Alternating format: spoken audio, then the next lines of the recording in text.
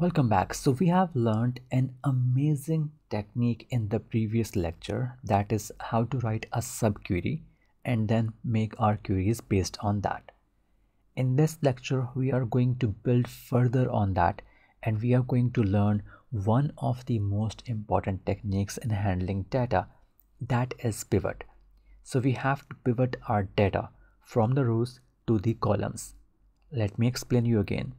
Rather than looking at this data in rows for 2018, 19 and 20, I want this data to be in columns of 2018, 19 and 20. How do we do that? Well, let us start. First of all, I don't need to use this part here, and I don't need to use the first line here as well. Let me remove this and let me show you where do we stand without it. So I don't need to compile the data in 3 rows only. Let me go to my original query, which was working as a subquery. And this simple query is select the year from date as year and then amount from GL. So this is a very simple line of code. I hope you remember that. Now what I need to do after writing this query is I want to see these amounts not like this in form of rows. I want to see them in columns for 2018, 19 and 20. So what I want to say is I want to see 3 columns. Select 3 columns, and what are the names of the columns? 2018, remember we need to write them in square brackets, 2019 and then 2020, right? So what I'm saying is select 2018, 2019 and 2020 from. Where from? From this subquery, and this subquery closes here as table 1. Okay, after this, since I do not need to see the data in rows, I need to pivot them to columns. Converting from rows to columns in generally in our data we call that pivoting. So we will be using the pivot function here. So pivot function, open the brackets, and then here we have to write an important line of code. Please watch that very carefully. This is important one. So what we have to pivot, I would say pivot this amount here. What? Sum of amount. So not just amount, sum of amount. Why? Because when we will be going to columns, we will not be seeing so many columns for 2018. There will be a single column for 2018. And for that single column, all of this amount will be summed up. So I would say sum of amount. The next thing is what we need to sum for. We need to tell system, because right now there are only 2 columns, but there can be many columns. So we need to tell system what they need to sum for. So I would say sum for year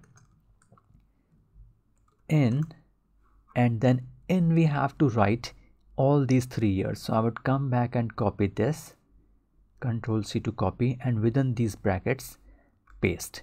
So let us now close the pivot table function as well. I will explain that to you in a minute. Let us close the pivot function as well. Let us remove this bracket from here. That was for pivot function. We have applied this here as table 2. Now let me read again. So the first part of the query, this part I hope is very clear. All we need to see is 2018, 19 and 20, 3 columns, and in those columns I need to pivot my amount. Amount should be summed up into what? For year in these 3 columns, and this will be, since this is also becoming a kind of subquery, we will be using it as table 2, or you can name it as pivot table as well, whatever you like. And now when I press F5, you can see you have only 3 columns here as instructed by you, 18, 19 and 20. And the sum has been compiled together, the amount has been compiled together, aggregated by sum function into these 3 columns. So this magic begins by writing the subquery and then extracting the required columns from that subquery, and then summing up by applying the pivot function, summing up that particular amount or whatever you have into these 3 particular columns. So this pivot function is very, very important. We will practice that again in the next lecture with a new example, but please re-watch this video till you get comfortable, because a lot of reports that we will be using, wherever we will need separate columns, we will need to use the pivot function for that. There is another technique for creating columns, but that is not very, that is a quite clerical style of technique. This technique is quite good, it's handy, and it is very, it looks good as well. So I will see you in the next lecture, where we will be practicing the subquery along with the pivot function again.